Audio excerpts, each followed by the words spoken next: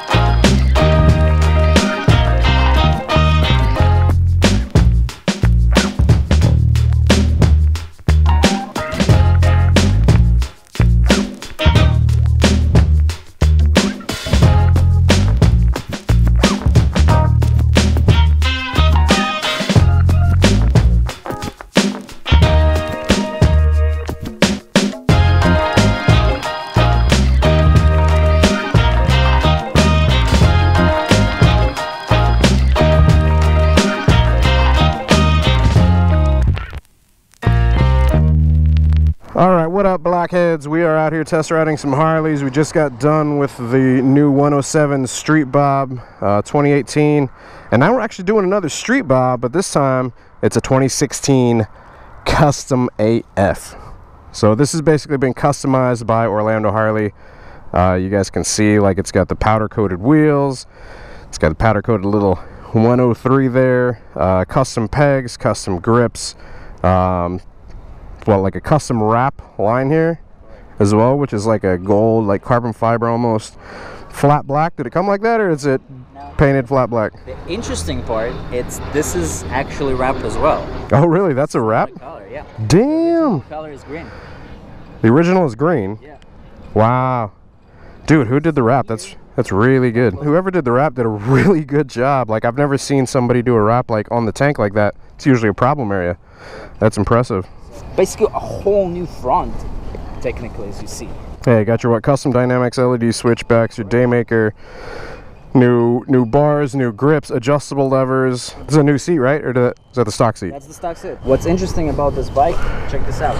Chain conversion. Oh yeah, it's got the chain on it. That's pretty. It's pretty wild. You got to do a gold chain, man. Of course. This is for more of your advanced type of rider. That's not your regular guy who wanna go just ride around the block. This is your hooligan bike. Yeah. So what's really interesting about this bike as well, it's the front brake system. It's by Performance Machine. Oh, nice. Cool. It's a 103. 103 stage 1. Very, very custom bike. We are talking about in the low 20s. That's basically the price of that bike. But you're getting yourself something it's a torque machine. Yeah. Something that pulling a wheelie, pulling that stunts that everybody wants to start going towards. It's actually very nicely done, just for the color scheme alone. But you know, I like that black and gold look because I mean, obviously my Lowrider S. Very custom, one-off from Orlando Harley. It's pretty cool, man. Well, let's get to riding and see what it feels like. These levers are, man, they're really easily adjustable. Very easy. Dude, I adjusted them 3 times when we rode. Yeah. They're not cheap, but they're really worth it. I might have to swap mine out. These are nice.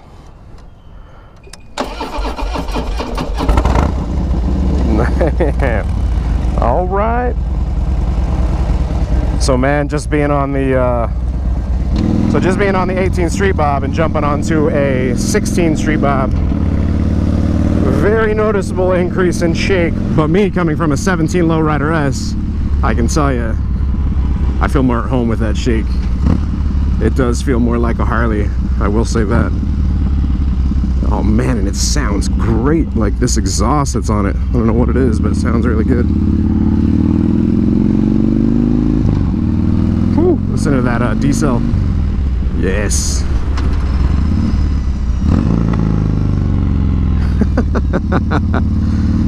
The D-cells though. The grips feel really small. Not my preference.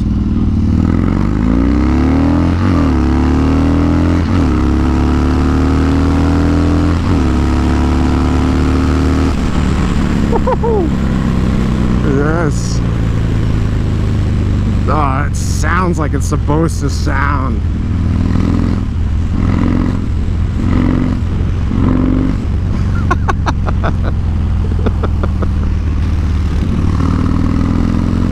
So the brake does need to be adjusted. I will tell you guys that right now. It needs to be dropped a little bit because I feel like I'm reaching way up with my foot.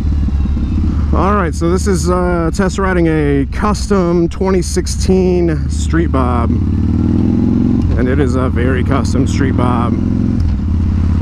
So starting where we normally do with the controls, pretty standard for Harley controls. On the left side here, you've got your selection, which is going to change your indicator and the little LCD right there. So right now we've got remaining mileage, we've got the time, press it again, we've got the gear indicator / RPM, which is nice.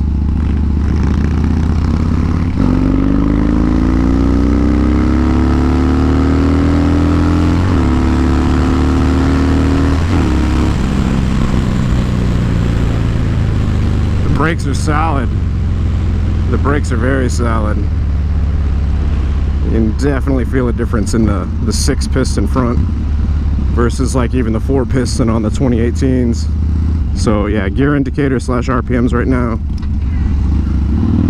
You've got your current mileage, which on here there is 112 miles. Trip A, Trip B, and back to remaining miles. So we're going to put it on the gear indicator / RPM. So you've got your horn below that, you've got your high beams and your low beam, basically light selection. Yeah, so you've got your high beams, which indicates right here. You press it back down to go back to low beam, you hold it in or press it to do your passing light. And you've got your left turn indicator, also shows up there. Over here you've got your on-off, your kill switch, you've got up for your flashers or your hazards. Down is going to be your starter, and then your right indicator. Here you've pretty much got your standard for pre-18 Harley gauge setup. Like I was saying, indicators all here.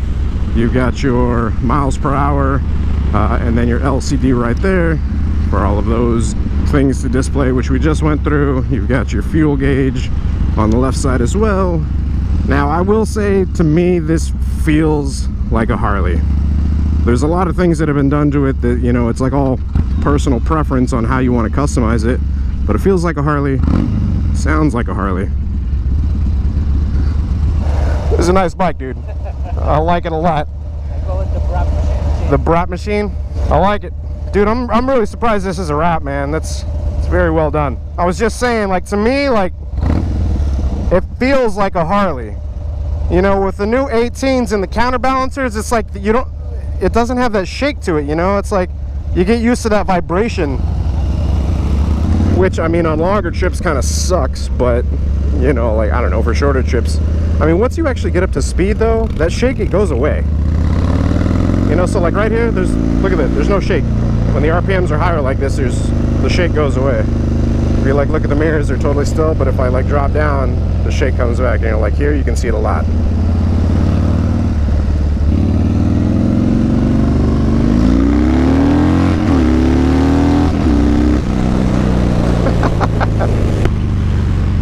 Love it. But yeah, that all just boils down to personal preference. You know, like I said, my background, I've got a 2017 Lowrider S, which has that 110 in it, so it's got that Harley vibration to it. And before that, I came from a bump. Before that, I came from a 2013 Iron 883. And then just to throw it in there, I've got a Yamaha R6 as well. God, the exhaust on here sounds just freaking great.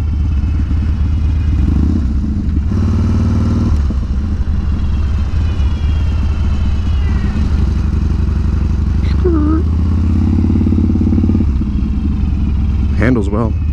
I like it.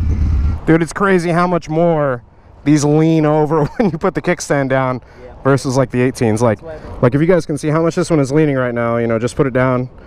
Front wheel is still straight. Like it's like leaning like this versus this, and it's not near as much.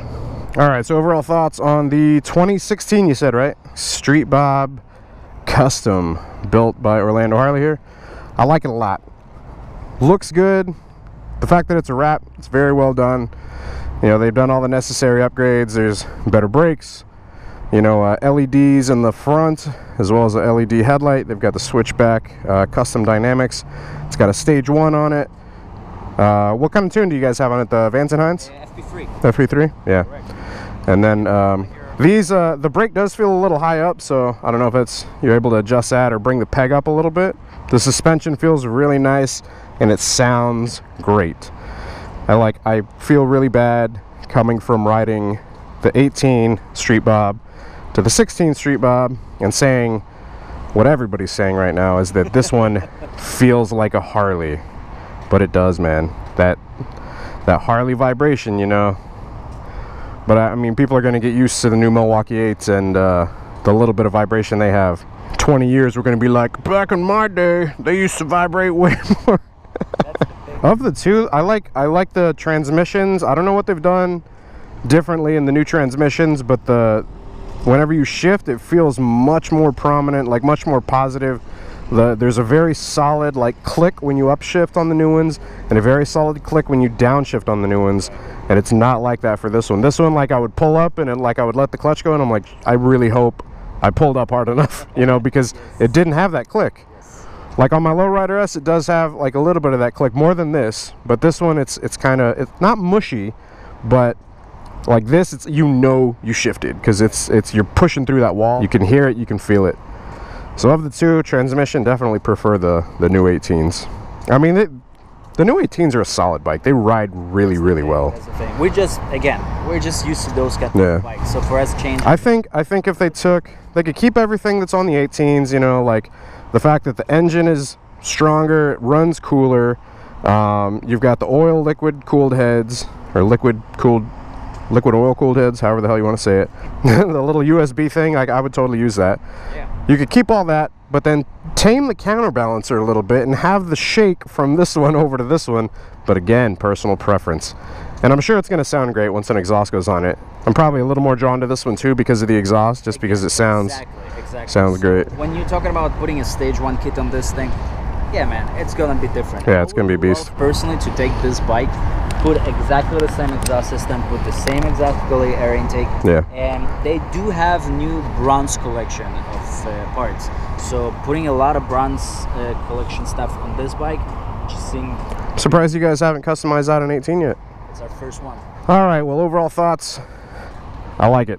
It's a fun ride. Very custom stuff. If you guys are interested in it, be sure to hit up my boy Eric here at Orlando Harley. Like I said, if you guys have any questions, post them up in the comments below. If I can't answer them, we'll hit up Eric here, or Aaron as well. Hit me up on my Instagram if you have any questions. If you don't feel like you're coming all the way here, or even if you want to do you know, maybe work something out if you're out of state. 40% of our business we do go from state to state. Yeah. We can ship, we can do all of that. What's your Instagram? It's YarikT66. Okay, cool. So I'll post that up on the screen right here, and I'll post a link as well down in the description below. So if you guys want to get a hold of Eric or Yarik, Can I post them over here? Like here. You'll have to post them. we can post them right there. Anyways, hope you guys enjoyed the video. If you did, be sure to hit the like button. If you guys aren't subscribed already, be sure to hit the subscribe button as well. And until next time, you guys ride safe out there. Stay vigilant, and I'll catch y'all later. Deuces.